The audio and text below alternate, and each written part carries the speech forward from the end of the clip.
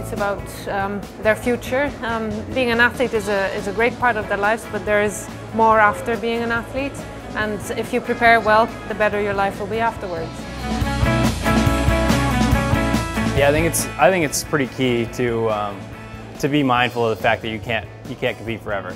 Any day I could go out there and my career could end, you know, and I'm not worrying about that by any means, but I still think it's wise to be, you know, preparing yourself for what you are going to do afterward. Athletes wait until it's too late. That's when the difficulty comes into play.